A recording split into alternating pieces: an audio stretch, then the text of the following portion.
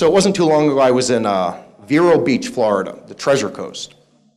And I was at a Honda store, Vatland Honda.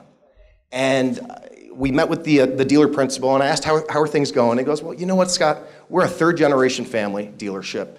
We think we know what's going on with you guys. You know, we've had you guys for a while. We could be doing better. We could be doing worse. But here's what's going on, Scott.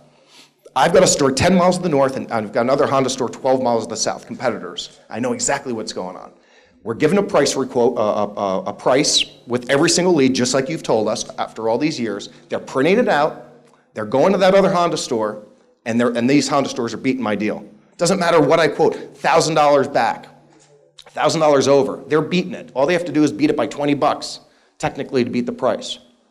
And he's still selling enough cars to be happy, but he was convinced that was going on. So what did we do? We pulled this polk report.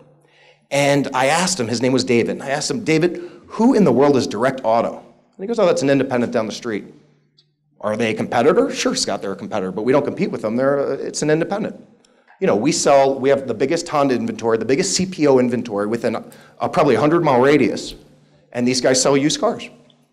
They lost 7 sales, ladies and gentlemen, to that store that month. 7. Of the 75 new car requests that we sent to Vatland Honda, 7 of those folks went down to that independent and bought a car. 5 of those cars were Hondas. And now David was furious. He goes, why in the world would somebody buy a Honda from this independent when I've got the biggest CPO inventory within hundreds of miles? And what we discovered was that they were not giving used car options with their new car requests.